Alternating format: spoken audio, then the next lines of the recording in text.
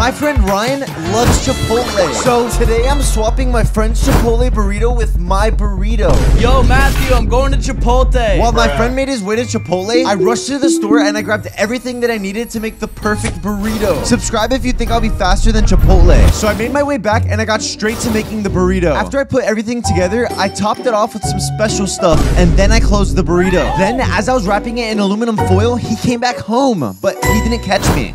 When he came to the kitchen to eat his food, he took a bite and then went to the bathroom. So it was my time to swap the burritos. As I was replacing the burrito, I had to take a bite out of it so he wouldn't realize. It tasted pretty good. Then he came back from the bathroom, took a bite, and this happened. Chipotle, huh? Yo, it tastes kind of different. So what's wrong with it? There's nothing wrong with it. It actually tastes better. That's because I switched it with my burrito. Bro, no way. You need to open your own Chipotle. That's what I'm saying. Look at this